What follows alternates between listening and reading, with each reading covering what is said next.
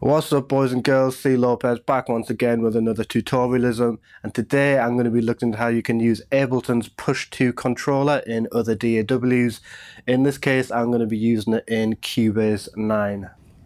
Okay, so when I first got the push, my intention was to use Ableton in rewire mode with Cubase, so I could have all the awesomeness of Cubase with all the awesomeness of the push.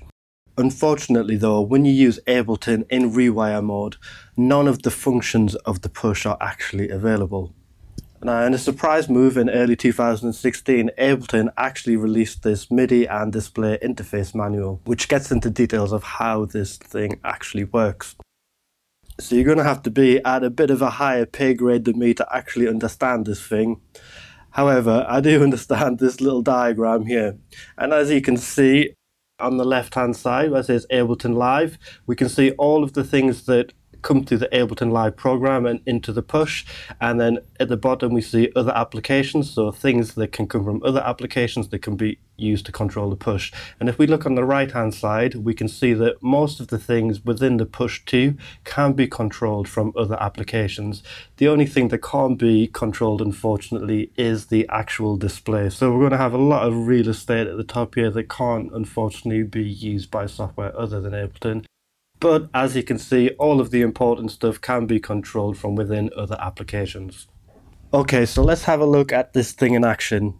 Now, the first thing that I was having a little bit of problem with was actually using the push with other MIDI controllers. It is quite easy to get around this. All you need to do is make sure that all of your other MIDI controllers are turned on before you open up Cubase. Next, you want to open up Cubase. Then you want to turn on your actual push controller. And when your push controller is turned on, next we're just going to load up this software, which is called Shove.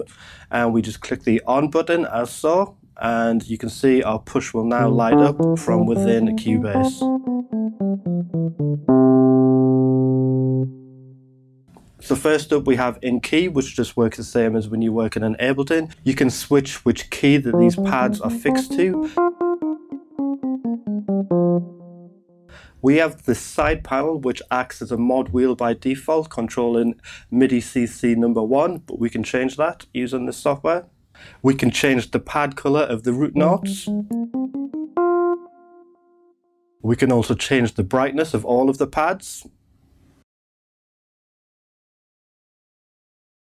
And we can change the color of the side buttons. So here I've changed it to red.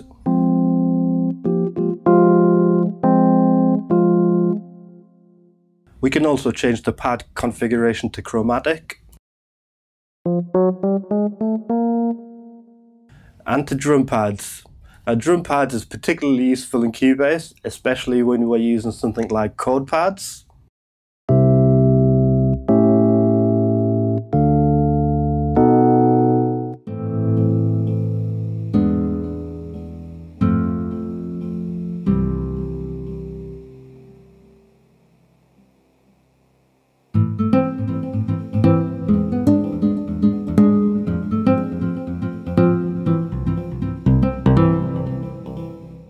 And also, of course, Groove Agent.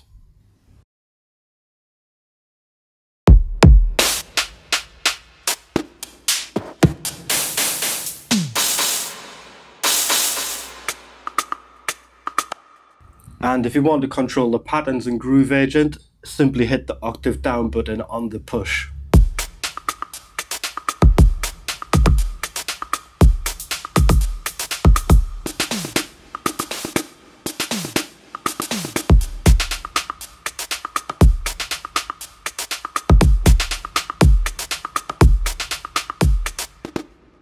Okay, so that's what I can do. Let's take a quick look on how to set this up. So if you're on a PC, you're going to need a virtual MIDI cable. The recommended one is this one by Tobias Enrichsen. This is his website, and the application is the second one down there, Loop MIDI. It's completely free to download, but it is up there as donation-wise, so give how and as you please. Once you download and install it, I'd recommend setting it up so that it automatically starts up in your system tray. It is very small on resources, so nothing to worry about there. Under new port name, type from shove 1. This is case sensitive, so small f, capital S, and click on the plus button. And that's basically all there is to it. It's set and forget. Once you've done it once, it's always going to be there. Next, obviously, you're going to need to download the Shove application. You get this from silenceandsound.com, and the cost is $12 US. Totally worth it. I use this every single day, and my man here who did make this application does update it. The more of us to support them, the more likely he is to add more features, which is obviously more than welcome. As you can see on his website, he has tested this with Cubase, Digital Performer, Logic, Pro Tools, Reaper, Studio One, and Bitwig, and also on standalone synths like Reactor. Important to note that Shove is not compatible with Push 1, however. So to configure this to work in Cubase, first up you need to load up Cubase and make sure all of your other MIDI controllers are switched on. Once Cubase is loaded up, turn on the Push and then open up the Shove software.